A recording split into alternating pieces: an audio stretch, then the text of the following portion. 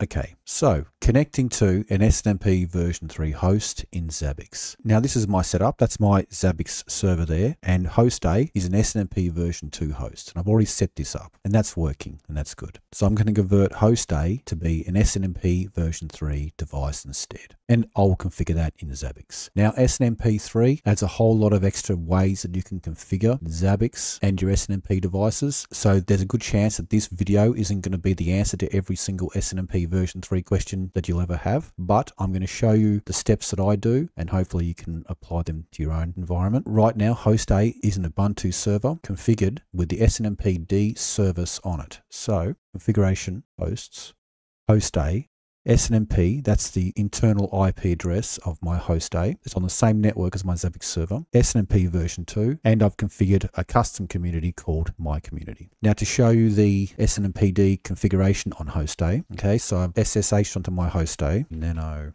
etc snmpd.conf. I have made some changes from the default. Okay, so agent address, UDP 161, that allows my Zabbix server to query the SNMPd across the network. I've created two views called system only, and they are the root OIDs that they will return.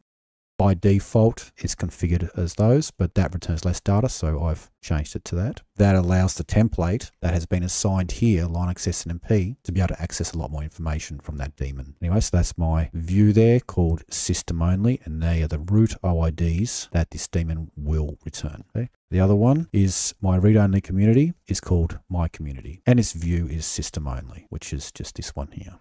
Okay, so that is my SNMP version 2 configuration, and that works.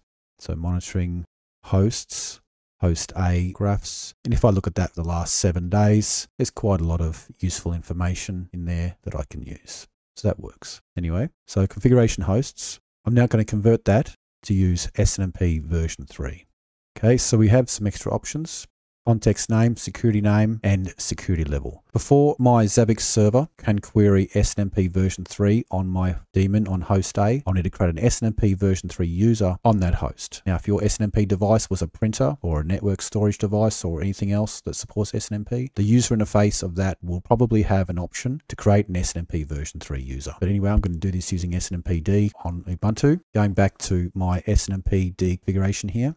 If I scroll down just a little bit further, there's a section on SNMP version 3. It doesn't use communities. So this section here about the read-only community is not applicable to SNMP version 3. It's only applicable to SNMP version 2. So going further down, it says we need to create a user. Now I'm going to use a special command at the moment to create that user, and it's going to be pretty much the same as what it says here. It's going to be called auth priv user. That's the username. I'm going to be using SHA-512 authentication, and that will be the password, my auth phrase, and AES encryption, and that's the key, my priv phrase. Okay, so it says put that command into here, but I'm not going to do that. I'm going to use a command from the command line. Then at the end, we set up in the daemon here a read-only user called auth priv user. That's the same username that we will create in a moment, using the auth priv option, which means authentication and privacy. Priv also means encryption. That's the AES encryption. And the view is system only. Now, the system only view is created just up here. There we go, system only. That's my system only view there with those root OIDs, that and that. Okay. So let's exit this and create this SNMP version 3 user called auth priv user. Control X. Excellent. I need to use a tool called net SNMP config. It's unlikely to be on your server. Okay, so it's not there, so we can install it by running this command here, apt install that, enter. Okay, it's there now. Now I'm going to run that command again, but with parameters. That is net SNMP config. I'm going to create an SNMP version 3 user. It's going to be a read-only user. It's going to use SHA-512 authentication. That's the password, my auth phrase. It's going to use AES encryption, and that's the key, my priv phrase. You can change my priv phrase and my auth phrase to something more complicated. And that's the username, auth priv user. That's the read-only user that the SNMP daemon will be expecting, as shown in the very last line of the SNMPd configuration that we just opened and closed. Okay, so enter that. Okay, at least one SNMP daemon is already running. I must stop it first. SNMPd stop. Let's try that again.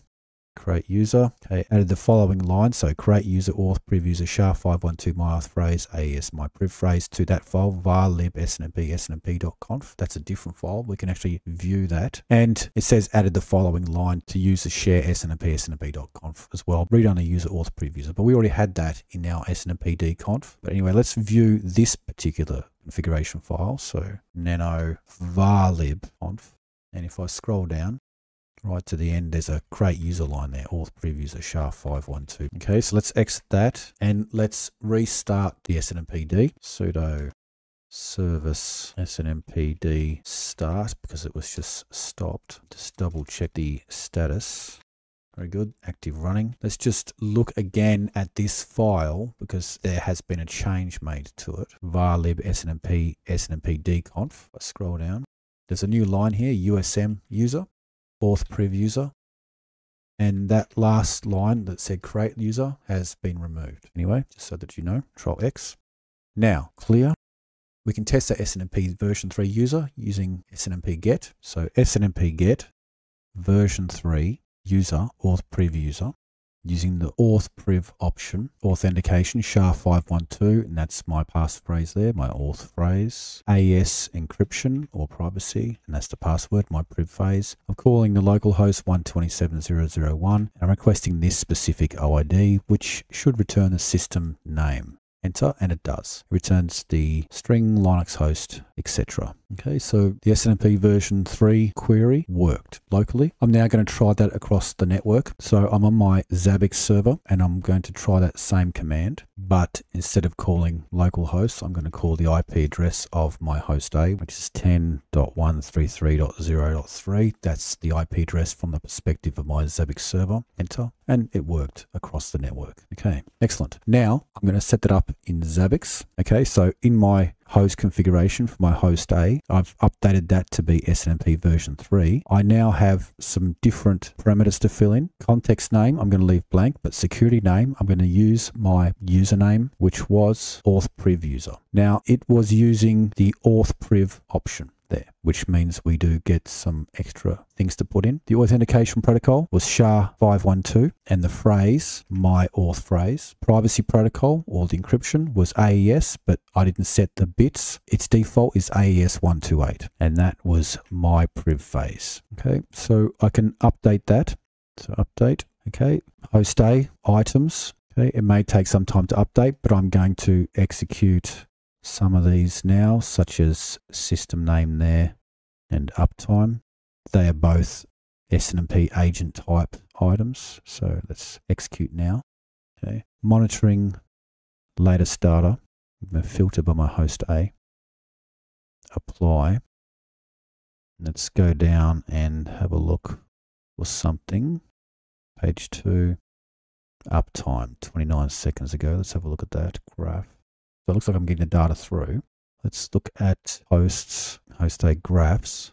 Okay, last 5 minutes. And it looks like I'm still getting data. So that transition from SNMP version 2 to version 3 seemed to be pretty uneventful inside Zabbix. But let's look at the configuration hosts.